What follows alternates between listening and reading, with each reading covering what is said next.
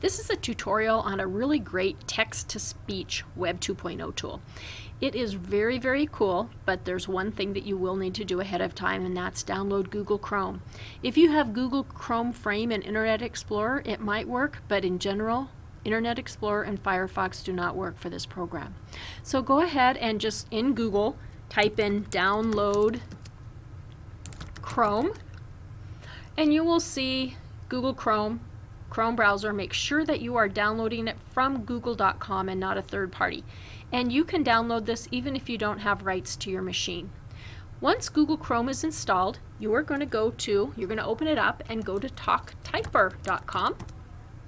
And I'll show you just how easy this is.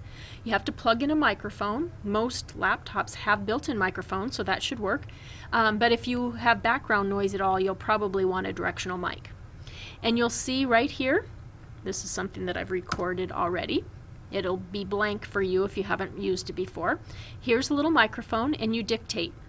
As soon as you pause in your dictation, it will render your text for you, and I will practice. It tells me to speak now, so it's going to record whatever I'm speaking. When I pause, it will stop.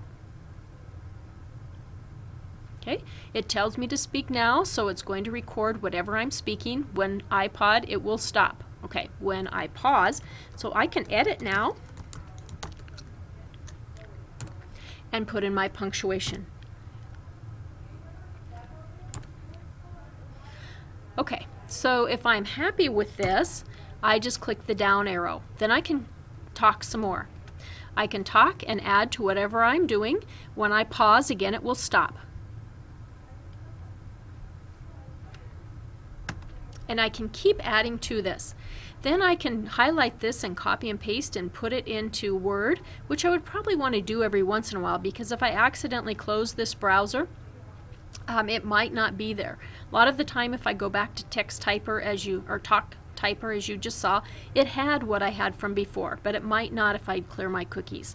You'll notice also here that here's the copy text to the clipboard, here's sending it right to the printer, here's clearing the text, here's sending an email, tweeting it, or translating. I want to tell you that you can also add your punctuation by speaking your punctuation similar to Dragon Dictation. So I'll practice that. If I wanted to go to the bus stop, comma, I should hurry because it is coming soon, period. Are you going to the bus stop? Question mark. Okay, you'll notice that it did add in my punctuation. Didn't catch my capital here for some reason. And then I would push that down. So that's how TalkTyper works, and I hope that helped you use some text-to-speech tools.